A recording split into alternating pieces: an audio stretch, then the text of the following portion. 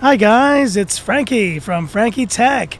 Good to see you guys again, and I'm out here in Mongkok. It's been a while since I've been out shooting street tech, but I have a very special phone to show you here and a quick comparison of none other than the Pixel 4a. There it is, and your first look on Frankie Tech of the Pixel 4a. Now you may be wondering, but Frankie Tech, we've seen this phone to death.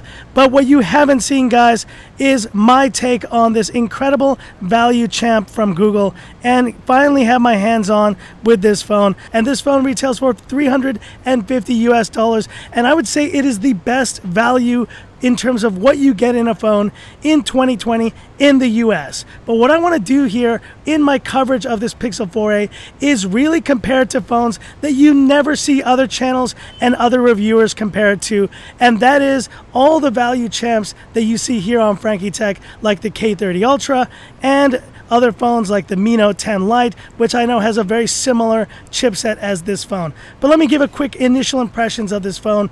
So talking about the specs here, design, we got this plastic back, but I gotta say it feels much more premium in the hand than I expected. 5.81-inch display. It is looking very nice, honestly. Initial impressions, I did not expect these small bezels either. Yes, it's a little bit bigger than what you see on kind of the latest Xiaomi, Samsung type phones, but it is very respectable, and this is really the first modern looking Pixel phone that I've seen.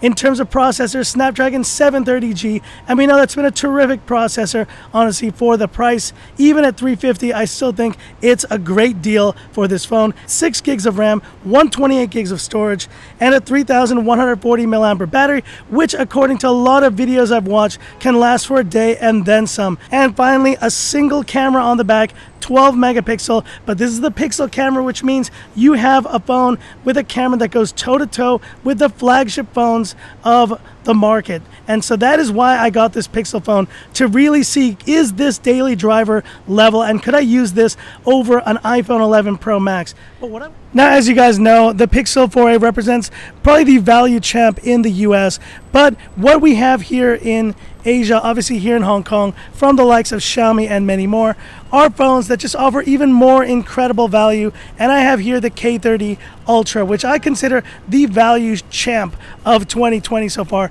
And here you see them next to each other. Consider this a preview of my upcoming video. It's Xiaomi's value champ versus Google's value champ. Look at this glossy back on the K30 Ultra versus plastic back on the Pixel 4a. But I gotta say, the Pixel is looking very understated.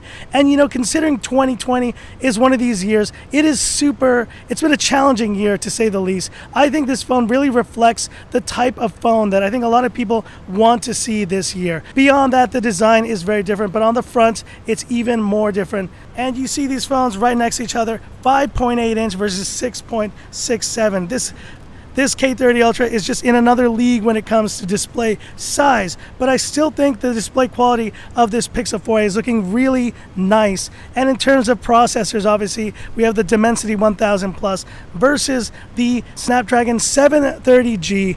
Now, do you really think that this phone is going to offer the same performance as the Dimensity 1000 Plus? It won't, but I still think this is a great chipset. I've seen it in the Mi 9T, the Mi Note 10 Lite, and I still think it's a terrific mid-range chipset. Now, obviously, we're going to have to talk about audio and camera and all that stuff comparing to these phones, but I don't think, and this is the crazy part, I don't think, despite how good the cameras are on this K30 Ultra, that they will be able to match the quality of the shots that you get on something like the Pixel 4a. And let's finish up this quick video here with a Frankie Tech camera shot. The first here on the Pixel 4a in 3, 2, 1. There we go. And let's look at those results. As you notice, it took a second there to process, but that is looking like a stunning shot. And I told you guys, if you remember, I tweeted about a month back, remember this photo. I took a shot of the harbor here in Hong Kong with my iPhone 11 Pro Max. And I told you guys that if this Pixel 4a was able to match or better that shot, that I would use this phone as my daily driver. And guys, I'm gonna stick to that promise here. This phone in terms of camera quality is up there with the flagships, and I really don't think that this K30 Ultra, despite every other good aspect of it, that it will be able to match what the Pixel 4a is able to offer here in terms of camera. But anyways, just a quick video here, my first look of the Pixel 4a and how it kind of matches up with what Xiaomi is offering here in the middle part of 2020. And I can't wait to fully test this one out and do a full comparison between the K30 Ultra. And let me know also what other phones you would like to see compared with this Pixel 4a here. Anyways, let's leave it on the other side, because I do think this black back is actually very understated, but I love this accent button, and I think it makes for a really nice parting shot. And that's it, guys. If you like this video, give me that thumbs up. And if you love the content of Frankie Tech, subscribe to the channel. Hit the bell icon for future updates.